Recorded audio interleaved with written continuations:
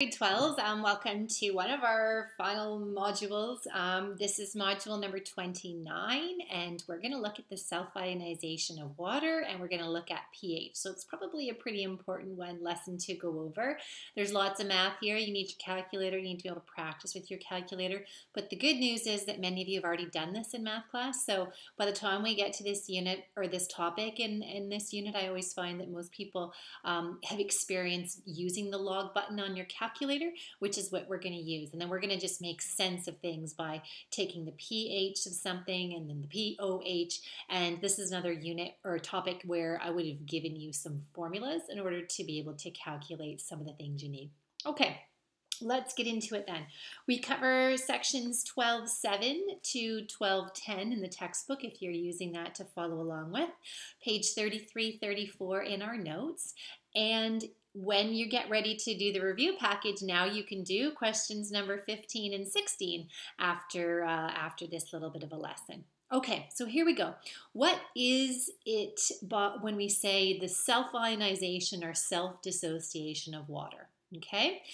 This little table right here gives you an indicator to show you that of all the water molecules that you have, we always write them as water with a liquid state beside it, right? You remember that? We've been doing that for years, if it's at room temperature, and it would be actually liquid. But it means that even if you think of it as an equilibrium, the equilibrium strongly favors water in this way. It favors the H2O in the liquid as the molecule. If you were to think about what that means, it means if you had millions and millions of water molecules, almost all of them would be stuck together as opposed to being dissociated into the hydrogen ion and hydroxide ion. And so therefore, we write it as water liquid state. Okay, so when we talk about that down below, since very little of it is ionized, in other words, it's really negligible of what would be broken apart, that our water concentration initially is essentially the water concentration from equilibrium, and then that's going to be what you see in your equation. Okay, so like all equilibrium constants, it is temperature dependent, okay? So how would you write out this? This would be shown as another K value, where KW equals, right? If you were to think of it in the ionization form as an equilibrium, you'd be looking at the concentration of your hydrogen ions and your concentration of your hydroxide ions, and this is what we call the dissociation constant of water, which is the concentration of the hydrogen ions and the hydroxide ions, which are the same as the concentration of the water before, because most of it stays together. This can be used as a constant, and so what does that actually equal? Well, at 25 degrees Celsius, this equals 1.00 times 10 to the exponent negative 14. If you were to have written down it as an equilibrium expression, remember, where does this come from? It is the concentration of your hydrogen ions multiplied by your hydroxide ions over your water, except that this is a liquid. Let's just say just an L. And remember that anytime you have a liquid, it is not included. Okay, so that's really where this KW factor comes from. And again, what is it? It could be called the dissociation constant of water. It can also be called the ion product constant. And this is what we're going to be looking at when we start and continue to add our acids to our bases to give us a salt and a water. Remember that that water that gets formed is the concentration of the H2O because it's all stuck together. At least 555,999,999 are all stuck together, and so we have a constant value for that. Okay? All right, Let's move on to the next part. The next part is just looking at now, what do we do with this pH value? By definition, what is pH? Remember that we always write pH with a little p and a capital H, and depending on whether you got to this unit when you were in grade 10 chemistry or not, that's okay. You would have talked about it again a little bit in grade 11 chemistry. Hopefully you did. And if not, that's okay. Let's talk about it right now. pH stands for the power of hydrogen. Essentially, it would be better if you called it pH to the exponent power because we're looking at the protons or the hydrogen ions that happen to be here. It's an alternative scale for expressing the concentration, right?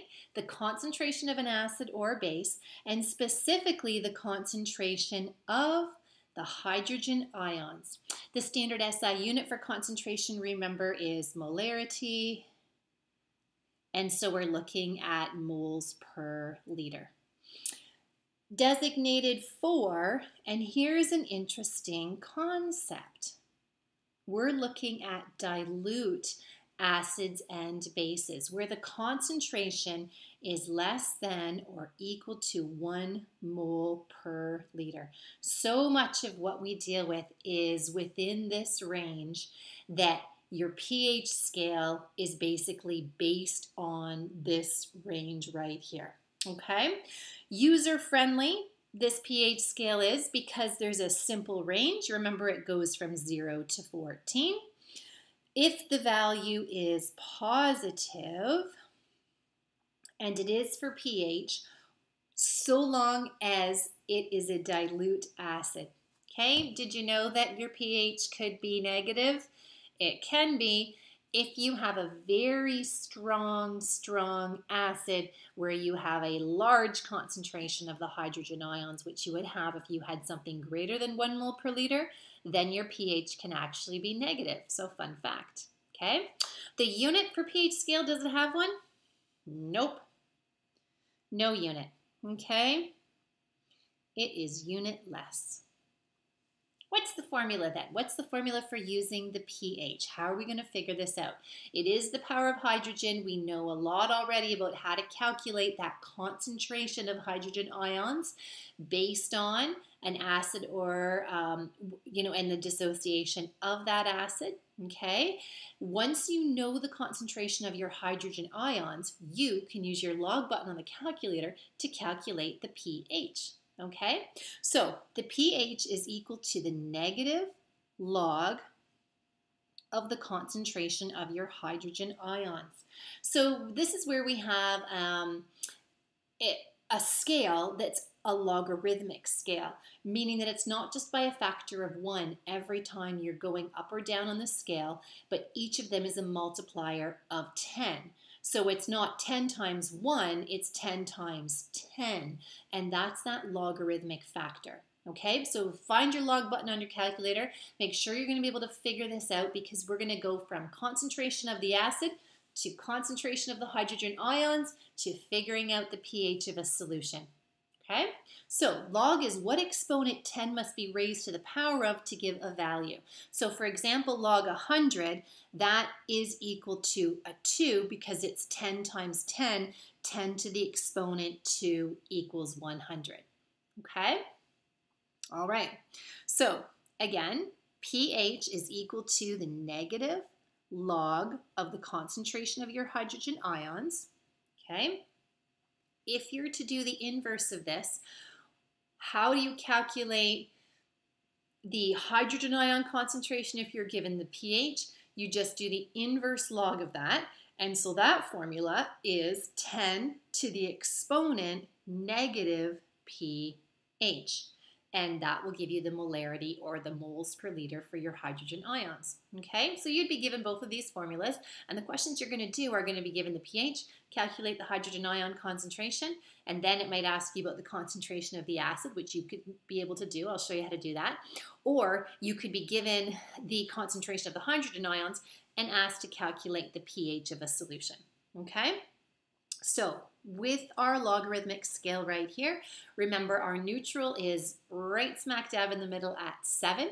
That means that the hydrogen ion concentration equals the hydroxide ion concentration, i.e. both concentrations are equal to 10 to the negative 7 moles per liter. That 10 to the negative 7 will give you a pH of 7, okay? As you move from 7 up to 14, we are decreasing the acid concentration and we're increasing the base concentration. So the hydrogen ion concentration is going to be less than the hydroxide ion concentration. Okay? As we move from 7 down to 0, so we're going this way, we're decreasing the concentration of the base and increasing the concentration of the acid. In this case, if you're less than 7, which is neutral on our pH scale, our hydrogen ion concentration is greater than our hydroxide concentration, okay? So let's write this down and talk about what that means if something has a pH of 1 versus a pH of 2. How do you figure that out? A pH of 1 versus a pH of 2 is only going to be 10 times more concentrated than a pH of 2. Because this is a logarithmic scale, if a pH of 1 is compared to a pH of 3, it's like 10 to the exponent 3 minus 1, which is 2. So 10 times 10. So because of the logarithmic scale, the jump between a pH of 1 and a pH of 3 is something that is 100 times more concentrated than a pH of 3. And what about if you're comparing a pH of 2 and a pH of 7? That's 10 to the exponent 5, right? 10 to the exponent 5. So that's 1, 2, 3, 4, 5. 100,000 times more concentrated because of this logarithmic scale that we have, which is the pH scale. Okay? So as pH decreases, we know that the concentration of the acid increases. The pH of a solution is inversely proportional to the acidity of a solution. So remember that as the pH goes down, for example, the concentration goes up. So there's an inverse relationship there with pH and acidity. Only confusing aspect of pH. Yeah, okay, great. If you don't understand that math, that's a little bit tricky. Okay, moving on. Did I forget anything on this page? I think we're good. Okay, so on to the next page. Here are the formulas that we've got and we're going to be able to use. So check, did we talk about the pH calculating the hydrogen ion concentration? Good. What if you're given the hydrogen ion concentration? Can you calculate the pH? Those are the two verses that you've got. Okay, next one. Does this make sense that the pOH, who would have thought we would have had to calculate that? The pOH is equal to the negative log of the hydroxide concentration of the ions. And if you want to do the inverse, it's simply 10 to the exponent negative pOH. Okay? We know that the dissociation of water, Kw, is our constant. It is equal to 1.0 times 10 to the negative 14. You could use this if you need to figure out one of those two hydroxide concentrations or the hydrogen ion concentration, because we know that multiplying those two together actually has a value, and it's 1.0 times 10 to the negative 14. Because on the pH scale, which is all dealing with acids or bases that are less than 1 mole per liter, the pH plus the pOH gives you a value of 14. Okay, this is why if you have a printer and you're lucky enough to be able to print this one page front and back, that would be helpful. Okay, if not, just make yourself a good little summary sheet and keep on working away, but write down these examples. So for the first example right here, remember the pH, could we have something greater than or less than 14? Sure can. Okay, there's our disclaimer. Well, what if the acid concentration or the base concentration is greater than 1 mole per liter? Then yep, that's what you're going to end up with. Try it on your calculator and see. For example, what if the pH is -1? Right? Again, who would have thought we were doing pHs off of that 0 to 14 scale? So if it's -1, could you calculate the hydrogen ion concentration? Well, you're going to get a concentration of an acid that's 10 moles per liter. Okay, what does that mean? It means that you have a very strong concentration of hydrochloric acid, which again is a strong acid, so 100% dissociation here. Concentration of the HCl, therefore, if you know the concentration of the hydrogen ions, it comes to 10 moles per liter. This is a strong acid, goes to completion, then the concentration of your hydrochloric acid is also going to be 10 moles per liter. Okay, does it work this way? Only if it's a binary acid, right? 1-to-1 ratio. What if you're dealing with sulfuric acid? So what if you had a pH of a solution and it was -1? Okay, same question, but what if those hydrogen ions came from sulfuric acid? So you still get 10 moles per liter, but this is sulfuric acid that has a ratio of 2-to-1, so 2 times the hydrogen ion concentration. Does that make sense? That this acid concentration is 5 moles per liter. So the concentration of sulfuric acid with a pH of -1 would be 5 moles per liter. Does that make sense? Write that one down, go back and make sure that you've sort of got that clear in your head. Let's look at the next example. What if it says your pH is 15? Okay, so now you know that you're trying to figure out a base, and so how do you figure out the concentration of your hydroxide ions? Well, you know that your pH plus your pOH is equal to 14. So therefore, your pOH is equal to -1. Calculate the concentration of the hydroxide based on the formula that you'd be given, and you end up with 10⁻⁻⁴, 10 moles per liter of your hydroxide. And if you were dealing with sodium hydroxide, which is a 1-to-1 ratio, that's what you've just solved for here. And then you know that your concentration of your sodium hydroxide is also 10 moles per liter. Okay, great if you've got strong acids and strong bases. Okay, reminder, your common strong acids and strong bases you're going to memorize. So you've memorized this list and the difference between concentrated versus strong, and you know that a strong acid or base dissociates 100% and a weak one dissociates less than 100%, quite a bit less. Okay, now last part of this is looking at how do you figure out significant digits when you're using your pH calculations. Watch this. For a concentration of hydrogen ions, that would be 0.00025 moles per liter. That translates just into 2.5 times 10 to the -4. Because the power of -4 is just indicating the placeholders of those zeros, right? You actually only have 2 significant digits. So that's all the same rules that we've been working on about calculating the number of significant digits. But what does that now mean with regards to calculating the pH? So watch this. Once you take your pH and you pop it into once you take your hydrogen ion concentration, you pop it into your formula to calculate the pH. How do you express it with the right number of significant digits?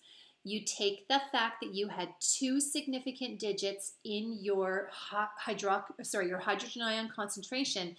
That translates into 2 significant digits in the decimal places. Okay? Because the first value really isn't significant just because it was one of those derived from the power of 10. Just go with the rule, and you can certainly look at it more in detail, but this little table here gets you practicing looking at significant digits and just how you figure them out. Okay, so 9.5 times 10 to the -5, if that's my concentration, and again, this table is great, the answers are here, and practice with your calculator to make sure you know how to use your log button. Okay, so put that value in. That's your hydrogen ion concentration. What is your pH? Do you see that you go from having 2 significant digits because it's 9.5? Then your answer is going to have 2 decimal places. So once you get it on your calculator, you're just going to be able to write 4.02, and that's as significant as you need to be able to put for that question. Next one, 7.224 times 10 to the negative 8. Again, you're looking at a value with 4 significant digits, so then your pH has 4 decimal places. And you'd be able to go vice versa, right? Reverse that if you had your pH, which you do for the next one. See how many decimal places I've got here? I've only got 1 decimal place here, 1 significant digit, and my answer was 8 times 10 to the negative 3. Okay, so practice those, and then you're going to do some of these questions down here, and I'm going to do one of them with you right now in this video. I'm going to do the calculate the pH. If you have a 0.034 mole per liter solution of nitric acid, then you're going to try sulfuric acid, and then you're going to try acetic acid, all with the same concentration, just you're looking at different acids, and so then you're going to practice your ratio of ions, and then there's another question there as well, and then review package 15 and 16. Okay, so let's go and do one of those together. Pause the video now if you want to stop and move on and just give it a go, and if you want to do an example with me, I am going to do the first one. So calculate the pH of a 0.034 mole per liter solution of nitric acid. Let's try that one first. Strong acid, 100% dissociation to our hydrogen ions and our nitrate ions. Okay, so what is this telling me? It's telling me that the concentration of my hydrogen ions is 0.034 moles per liter. It also tells me that I know my acid concentration, 0.034 moles per liter. I need to calculate the pH. Okay, so here's my formula. pH equals negative log of the concentration of my hydrogen ions, negative log of 0.034. Pop that into your calculator. Make sure you can solve using the log button on your calculator, and you get a pH of 1.47. And again, I've got a value with 2 significant digits, so my pH is going to have 2 decimal places. Okay? The next one, you're going to do sulfuric acid. So for B, you need to do H2SO4, strong acid again, but have a look. This time you get 2 times the hydrogen ions and 1 sulfate because it's got the 2 negative charge, AQ, okay? So what does that tell me? It tells me I have 2 times 0.034 moles per liter. My concentration of hydrogen ions in this case then is 0.068 moles per liter. What was the concentration of my H2SO4? It was 0.034 moles per liter. But when I'm calculating the hydrogen ion concentration to get my pH, of course, it's this concentration in total, because picture that solution. I've got twice as many hydrogen ions because it tells me that this was a 1:2 ratio, right? Okay, so now what's the pH of this solution? Can you see how now you're going to get a different pH depending on the kind of acid that you've got?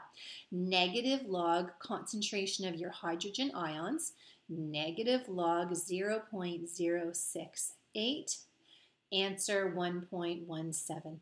And again, 2 significant digits in my acid concentration, and then you reflect it with the pH with 2 decimal places. Okay, when you go to C, you're dealing with acetic acid, which is a weak acid. And so then can you actually calculate that? You won't be able to, because this concentration that you're going to have, it would be CH3COOH, okay? Equilibrium, okay, because it's going to be weak, and you would get CH3COO negative, and H ion concentration. This is going to be less than 0.034 moles per liter, and this is going to be way less than 0.034 moles per liter. So can we calculate that yet? No, we don't know how, because we don't actually know. Now, if you were given the pH of that, you could do the reverse way, couldn't you? You could take the pH to calculate the hydrogen ion concentration. That's not what this question asked you for, but you certainly could do that. Okay, try the next parts of those, a few examples to do, and that is all about acids and bases and getting us started with calculating the pH. Okay, so again, I know this was a little bit of a tricky one and I wish we weren't doing this via distant learning, but if you're still with me and you're still working away, good for you. This is a tricky topic. Okay,